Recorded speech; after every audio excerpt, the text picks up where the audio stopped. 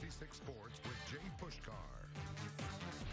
Good evening. The Meadville Bulldogs advanced to the state quarterfinals in boys volleyball with a sweep over Seton LaSalle. Meanwhile, McDowell and Sagertown were eliminated from postseason play.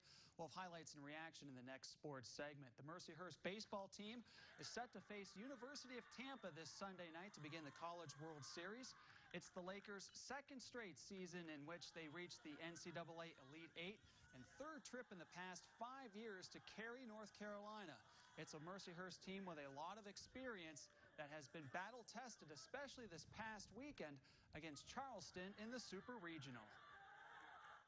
Cary's unbelievable experience. This is my third time going, and I mean, it's time of your life, not something you'll never forget. And yeah, I'm just excited to compete out there. It's resiliency, you know. Like we've been, a lot of the season we've been knocked down, and then we always just find a way to come back. I think that experience throughout has been extremely helpful, and hopefully, it'll help us do a good job down at the World Series. Now going back as a senior myself, I mean, I know that this senior class we appreciate it so much, and we appreciate the help from all the younger guys, and we couldn't be here without them, but we're so grateful for the opportunity to go back.